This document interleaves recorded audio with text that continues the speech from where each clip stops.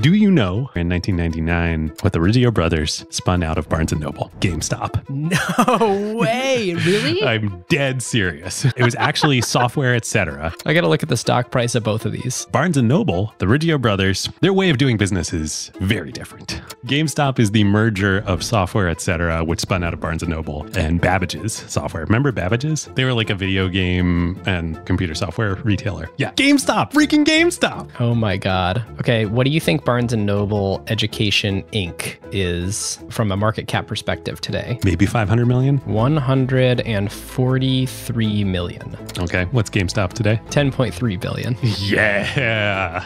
Built purely from an intrinsic value model that I have here in front of me. Stonks, baby.